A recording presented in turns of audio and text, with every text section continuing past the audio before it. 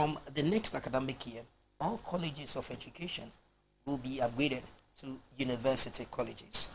The colleges will therefore begin a 4-year Bachelor of Education Programs. At a graduation ceremony in Kumasi, the Metro Education Director, Madam Monica Ankrah, said the minimum requirement for teaching now will be a first degree at any level in any educational system.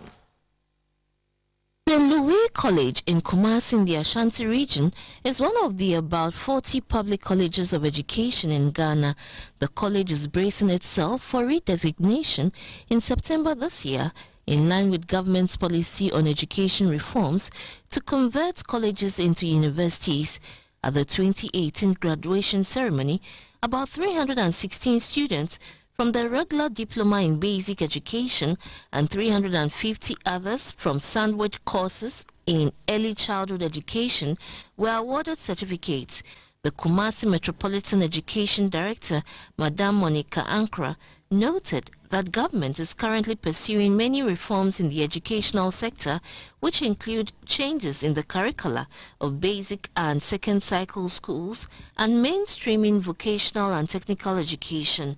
She said government is committed to improving the quality of formal education to serve as the springboard for national socio-economic development. Government reform in teacher education form part of a wider scope of reforms at all levels to ensure that our education delivery system meets the needs of a modern 21st century economy that produces skilled, confident, competitive citizens to power its industrialization.